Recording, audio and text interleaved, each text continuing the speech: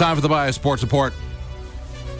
The Nashville Predators have suspended Alex Radulov and Andrei Kostitsyn for Game 3 against Phoenix for violating team rules. Because they were apparently out getting drunk. All kinds of drunk.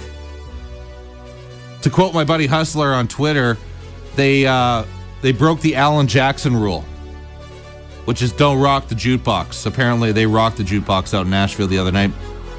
The Preds should have left Radulov over in the K, where he was for the last couple of years, and Andre over in Montreal. That takes a colossal amount of stupidity to pull off. Breaking a team rule, now you're suspended in a series where you're already down 2-0. I mean, imagine how Carrie Underwood feels about this right now. She is not impressed, and she's an angel, and you let her down. Both of you, Radulov and Kostitsyn. Shame on you. Senators defenseman Erik Karlsson has agreed to join Team Sweden in the World Championships, which means lifelong Senators fan Amy Volume will be trying to drag us goat people out to the bar every second night to watch all Team Sweden games because Karlsson is, quote, so cute. So good luck with that, Volume. That's not happening. Boom. Out of here. That's what I'm thinking. Brett Favre will have to testify under oath. This is about the sexual harassment accusations by 2 New York Jets masseurs he allegedly invited to get down with him via text message. I can just imagine Brett Favre in court wearing his Wranglers, and he's got his dog Willie with him. State your name for the court, please. Well, I'm good old Brett Favre. Dum, dum, dum, dum, dum. That's what he says to the judge. Then he does the wink and the gun at the judge because he's a gunslinger. Can't wait to see Brett Favre in court.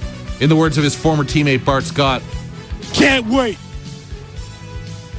To continue the trend of awful Canadian reality knockoff TV shows, the Bachelor Canada will be a guy named Brad Smith who apparently plays in the CFL. Dum, dum, dum, dum, dum. Brad Smith said, quote, after years of playing in the CFL, being the Bachelor Canada is easily the highlight of my life. It just goes to show, kids, if you are a poor to mediocre athlete at something and you work hard, maybe one day you'll get on a bad Canadian reality show on City TV. If you work really hard, that is. Paramedics had to go to the New York Knicks locker room to treat the hand of Knicks star Amari Stoudemire after he punched a fire extinguisher. Dum, dum, dum, dum, dum. He punched it. This in frustration after a loss to the Miami Heat, which, I mean, I'd be upset losing to those guys too. LeBron and Bosch and those goofs.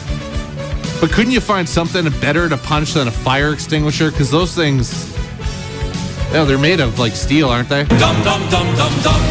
I mean, I'm pretty sure the last time I checked, they weren't made of Nerf. Either way, kids don't punch fire extinguishers. And SUNshine Girl Chantelle wants to combine her love of language with a successful career. Clearly, she wants the SUNshine Girl blurb writer spot.